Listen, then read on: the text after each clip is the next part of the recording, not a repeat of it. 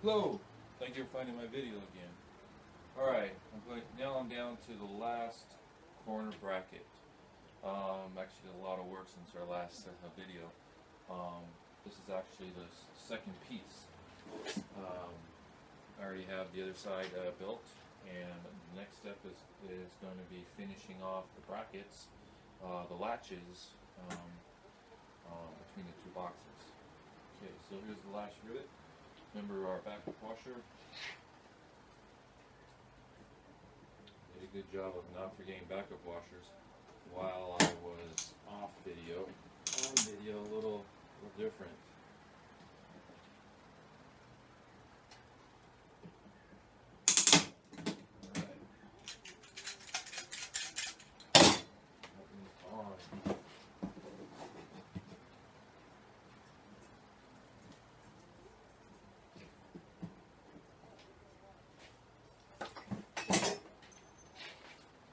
Alright, let me show you what I've done so far. These are the top latches already on the box.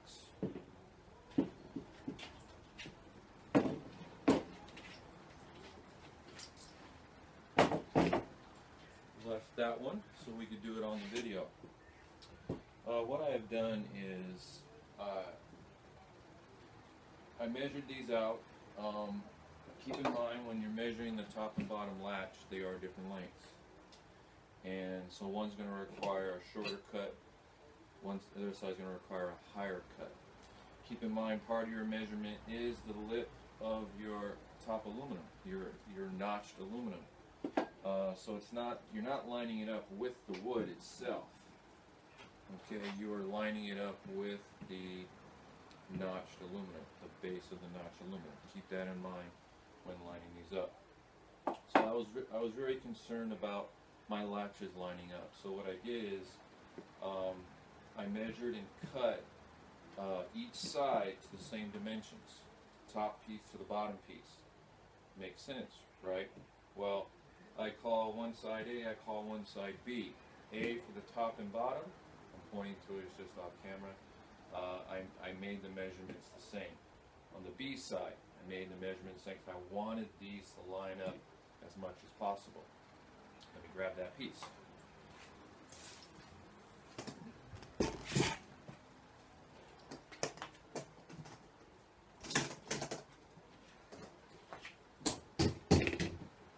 Right.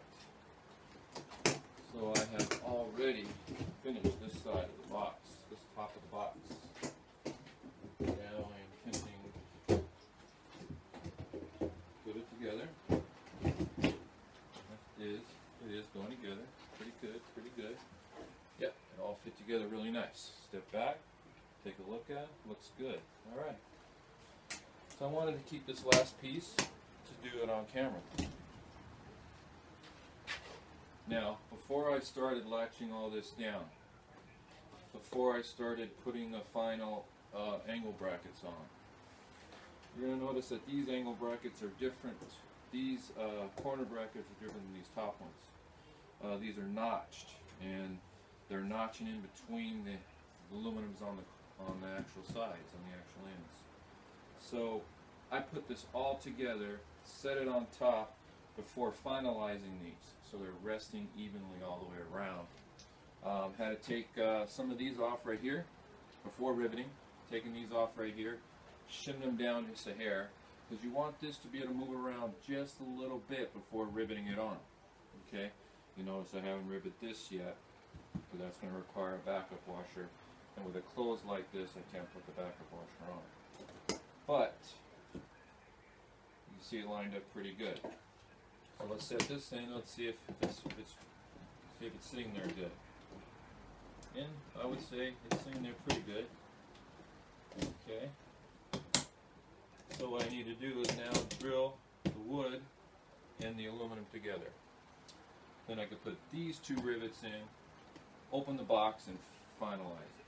Other side's already done, in case you didn't know.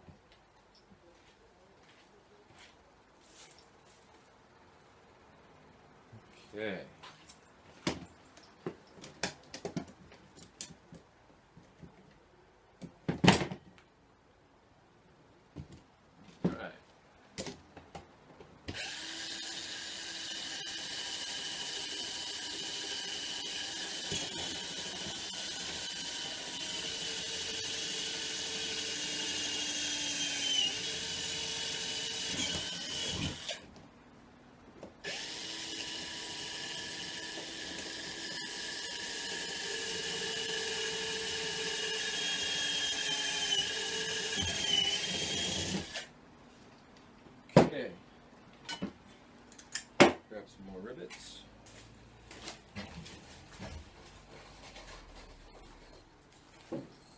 Rumor is this entire project is 500 rivets. I'll find out at the end. Anyways, put these guys on. Make sure it lines up good. It does. Okay.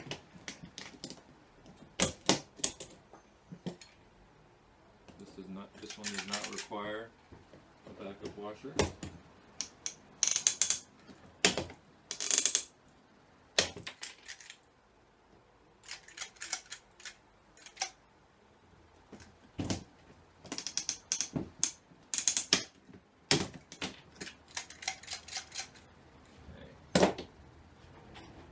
So, by having the two boxes together, allows you to have your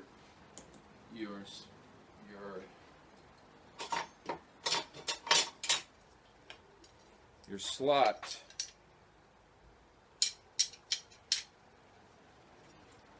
to line up evenly all the way around. So you can make those final little tweaks to make it plumb, if that's the right carpentry term.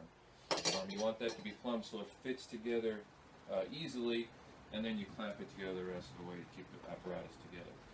Alright, I'm going to take this off and finish this up.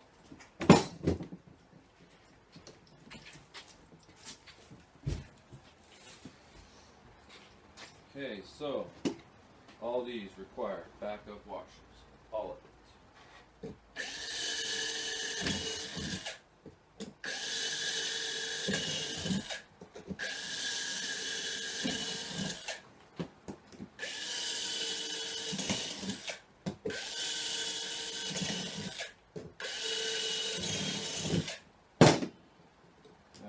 Certainly going to have more rivets, more latches on different pieces of our photo booth. This here is just the two boxes, and the customization starts with the size of your monitors, and the size of your lights, and your back door that's going to be hinged. The customization starts to come. The photo booth box that clamps together, it's just a road case. Keep that in mind. And that's why the road case videos are the videos that get you started. My next set of videos will be basically the construction of the photo booth configuration, which I have not seen a video for. I have seen some videos, but they're different types of cases. They're not the road case style. They may call themselves a road case style, but I don't. I call it a road case style when you're having the latches and you're clamping boxes together and whatnot. To me, that is a road case style. A lot of the ones I've seen built are just boxes glued together, and you need to present a good piece of equipment if you want to have a successful business. And I feel the road case style is one of the better ones. There's some ones that are very, very nice, very, very professional, a lot more high-end. This is pretty high-end to me. Alright, this is now done. Now we're going to get into the customizations of the actual booth itself. Before finishing this, I want everyone to keep in mind that patience is a virtue. And you rush one piece, you rush one corner, you're very apt to make a mistake, and then you got to back up and start over again. And I made a couple of those, so keep that in mind. Therefore, you can make less mistakes and not have to redo as much, and or go back into the pocket for more money to buy more materials. So I'm going to stop it here, and the next step is going to be customizations.